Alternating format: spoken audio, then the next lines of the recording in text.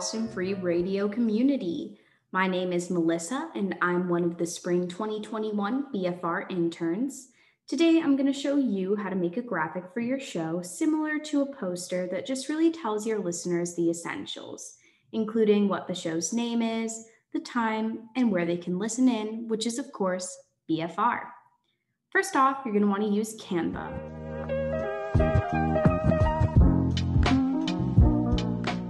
This is a free graphic design website, and it's perfect for making graphics such as this. To make an account, you just head to canva.com/signup, which I am going to do right now. And once that page is loaded, you can go ahead and make your account with a Gmail, which is my preferred method as it's easiest to log in when using Google Chrome. Or you can use Facebook. There's also an Apple sign-in option. And you're, of course, then welcome to sign up with your other email if that is something you're interested in. Now, I already have an account, so I'm going to go ahead and log in with that now. And then you're in. So if you haven't finished setting up your account, feel free to pause the video here until you have. If you are on this page, though, you can start making your graphic.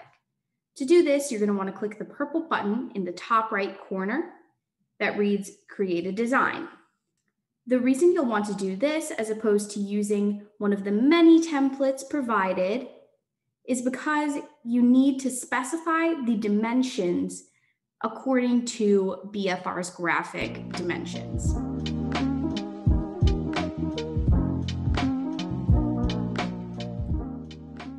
Once you click the Create a Design button, you're going to see a drop-down.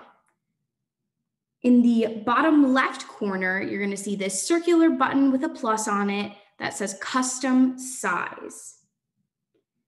Go ahead and click on this. And then in the width and height spaces, you are going to want to put in 2000 by 2000.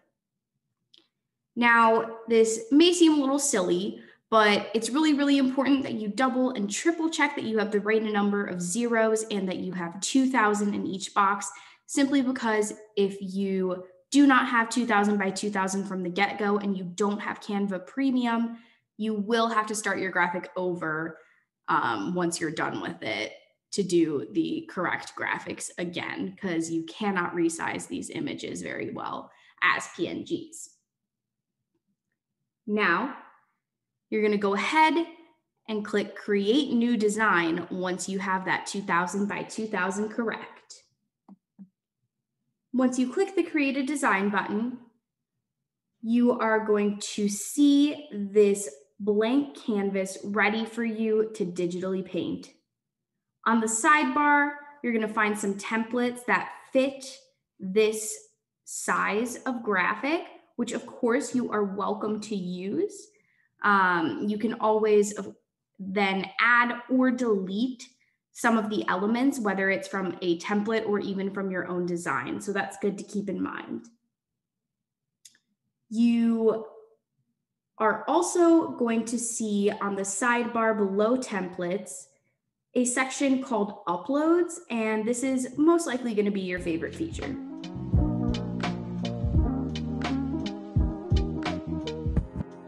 Here is where you can take images and import them into Canva.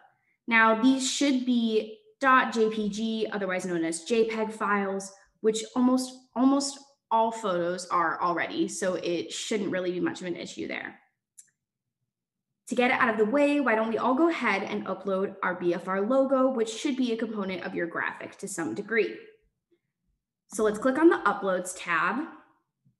And here you can see some of my previous uploads from other graphics that I have made, and they're stored in here for you to use in any graphic in the future. So here we're going to click on Upload Media in the top, that purple button. And then you have the options of where you can get the image from. I personally have the logo stored in my device, and I'm sure many of you do as well. It's just downloaded onto my computer. So I'm going to go ahead and click Device. Mine personally is in my downloads. That's where it is. You can navigate to yours right now. BFR logo. You could double click, or I'm going to click open. And voila, you could see it's still downloading and it's finished. Here it is. And I'll just show you. You can click on it. It'll pop up. You can also drag and drop and it'll pop up. So we're going to actually leave it off for now while we are creating the graphic itself, just because that's going to be a smaller component of it and we don't want it to take up too much space. So now we are ready to design, and we will start with our background.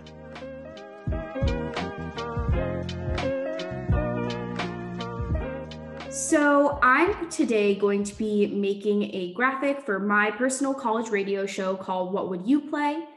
We talk about scenarios about if we were in a movie, what music would make up the soundtrack.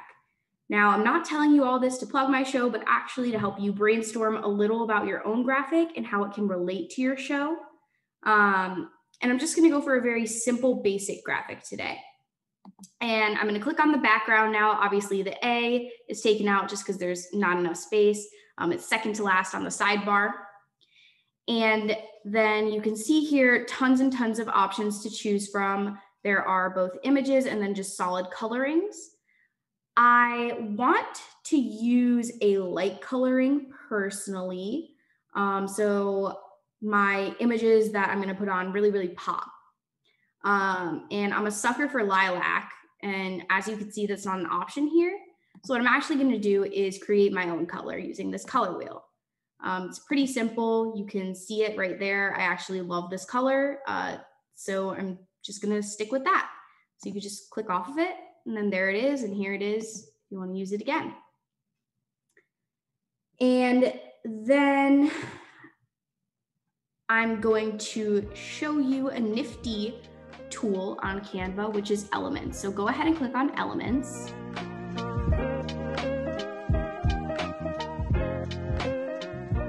And this is where you're going to find shapes, images, and tons of things that you can use to help really create your graphic. And these are where you're going to find the things that are going to relate to your show. So I personally want to find a clapperboard, which is basically the thing that they use to cut a scene in a movie. So instead of going through all of this stuff and probably not being able to find the clapperboard, I'm just going to search for it. Many of these items are free, by the way. You'll see it says free. If it pops up as paid or money of some kind, just search for another one. And you see even here, there are tons and tons of options to choose from. I actually like this one where everything is filled in. So I'm going to go ahead and use that. And I'm just going to click on it. And there it is in my graphic. And I'm going to leave it like that for now. I can always change the size or the angle of it. But as I said, I'm just going to leave that as is. And now I am going to search for my title. So to do any sort of text, of course, you're going to want to click on text. So go ahead and click on text in the sidebar.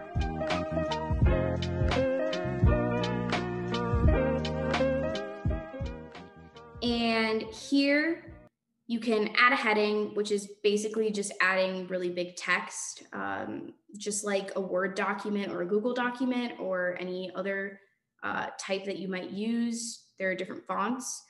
Anything that has this crown next to it is premium. So I recommend not clicking on that unless you'd like to pay for it.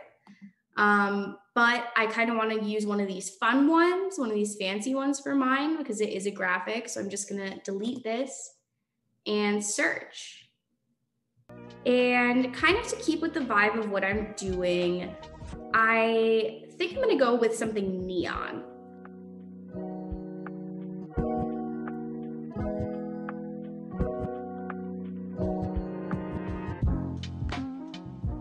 So I like the vibe of this one. I think it goes really well with the rest of my color scheme. And I think it's just the fun kind of vibe that I'm looking for. So I'm going to go ahead and use this one. And once you have the text inserted, you can double click, delete it, and then type in your show name or whatever it is that you're interested in having in this text box. So I'm going to type in, what would you play? Which is my show name. And I'm just going to leave it like that for now. From here, I'm just going to rearrange my slide so it kind of looks the way I want. So it's very straight, very plain right now, and I'm thinking I want some angles.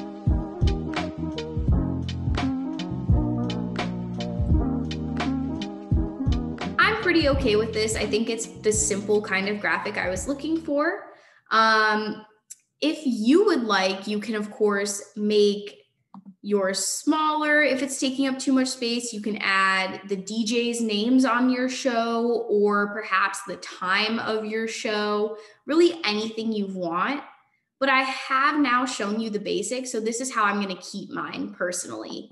And I'm pretty much done all but the uploaded Boston Free Radio graphic. So I'm just going to add that in now. I'm going to make that real small. And I'm going to prop that up in my corner. Just make sure. And my graphic is done. Here is your graphic. Here's all your essential info. You're not required to go beyond this. And I'm ready to download mine.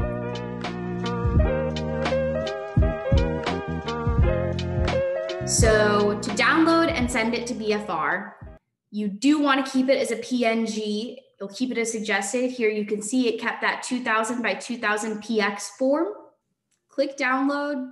It's going to download straight to your computer. It's going to pop up with this ad. Please don't worry. You're just going to click off of it. And then you have your download. If it suits your fancy, you can change the title of your document here. So let's say I wanted to call it graphic or even BFR graphic. And there it is. Changes save automatically. There's absolutely nothing you need to do. I could click out of this right now, come back to Canva later, and it'll look exactly like this. And make sure to send your graphic over to Heather so she can upload it to the BFR website. And that was the entirety of this video. I thank you so much for taking the time. I really appreciate it. I hope this was helpful. I hope it wasn't too long, and I hope that you have a great graphic.